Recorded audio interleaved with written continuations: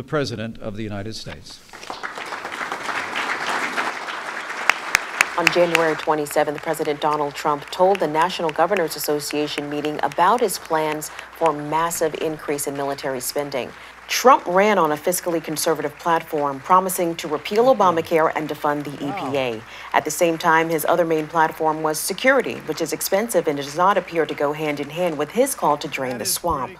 My first budget will be submitted to the Congress next month, and it will include a historic increase in defense spending to rebuild the depleted military of the United States of America at a time we most need it. Defense spending in the most recent fiscal year was $584 billion, according to the Congressional Budget Office. So Trump's planned $54 billion increase would be a rise of 9.2%. The United States already has the world's most powerful fighting force, and it spends far more than any other country on defense, including the combined spending of the UK, France, China, India, Russia, Japan, and Saudi Arabia. Although its special forces and air force are active against Islamic State in Iraq and Syria, such a military spending hike would be unusual, given that the United States is not leading or engaged in a major ground war or facing an imminent military attack. An official familiar with the proposal said that Trump's request for the Pentagon included more money for shipbuilding, military aircraft, and sending forces into the Strait of Hormuz and South China Sea, which could put Washington at increasing odds with Iran and China.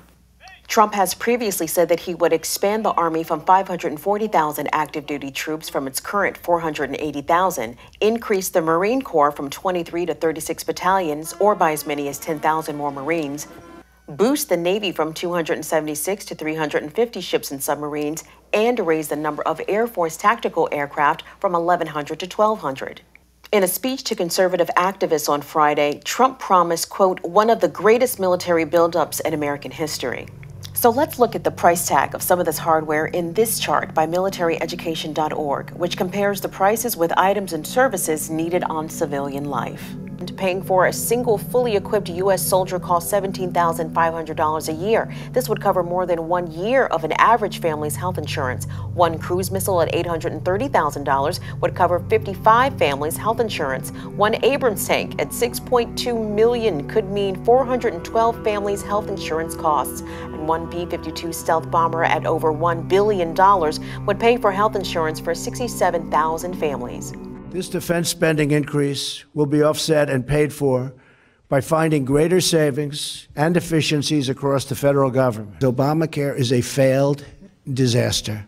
According to the Congressional Budget Office, the Affordable Care Act, also known as Obamacare, provided coverage to about 24 million people. The cost of the ACA over the next 10 years is the same current cost of the F-35 program, which has not yet met its original stated goals. Now, I have to tell you, it's an unbelievably complex subject. Nobody knew that health care could be so complicated. Meanwhile, the city of Baltimore is experiencing a deficit, which is roughly the cost of a single F-22 Raptor fighter jet.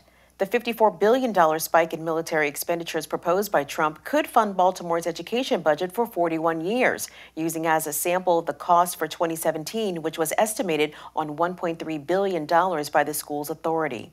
My budget increases spending, and the increase in all spending for federal law enforcement also, and activities having to do with law enforcement, will be substantially increased. Senate Majority Leader Mitch McConnell estimated that the 1,300-mile-long project would cost $15 billion. As for the extreme vetting and its infamous travel ban, which shocked the world, citing top industry executives, Forbes reported that travelers are adjusting their travel plans, with the greatest losses projected from Europe, Mexico, and the Middle East, as well as a loss of $7.38 billion a year due to not only tougher visa requirements, but also antipathy to U.S. foreign policy. We must ensure that our courageous servicemen and women have the tools they need to deter war, and when called upon to fight in our name, only do one thing: win. We have to win. We have to start winning wars again. I have to say, when I was young in high school and college, everybody used to say, we never lost a war. We never lost a war. You remember.